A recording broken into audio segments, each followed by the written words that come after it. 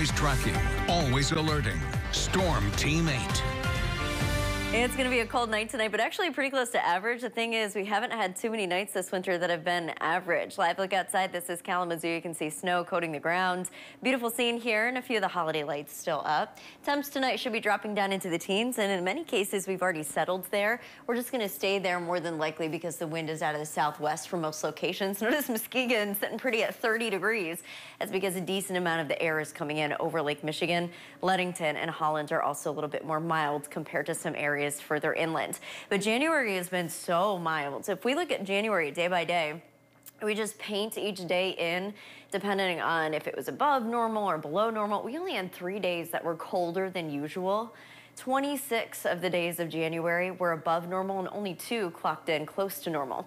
Now, usually you see a nice sampling on either side, but 26 days above normal, that's pretty significant. Here's the thing, we're moving into February, which typically features a warming trend in a given year because the daylight and the increased daylight starts to add on to our temperature. So by the time we get to February 28th, average highs for our area usually 38 degrees, average lows still 22, and we typically see about 17 inches of snow through the month.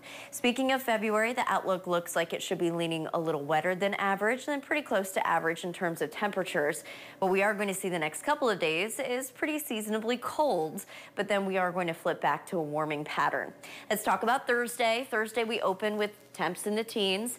We should be climbing pretty quickly into the 20s, and we only top out at about 29. Notice that we start the day with sunshine, but we finish it with cloud cover. So by tomorrow afternoon, we expect the clouds to roll back in, overtake the sky. That's because we have a cold front that's going to be moving through. It's not going to bring a lot of snow with it, but it is going to drop our temperatures, especially as we set up for Friday.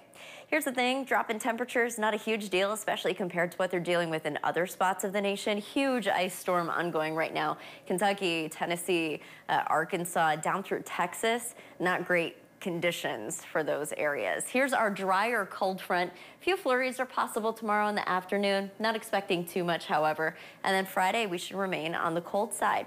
So how cold?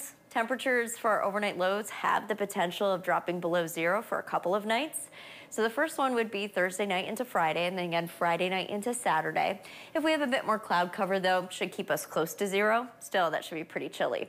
8-day forecast, you can see 16 for high on Friday. Then Saturday, Sunday, we're going to be once again warming up into the 30s. So by the time we get to Sunday, we cross that threshold and we have above freezing days stretching on through next week.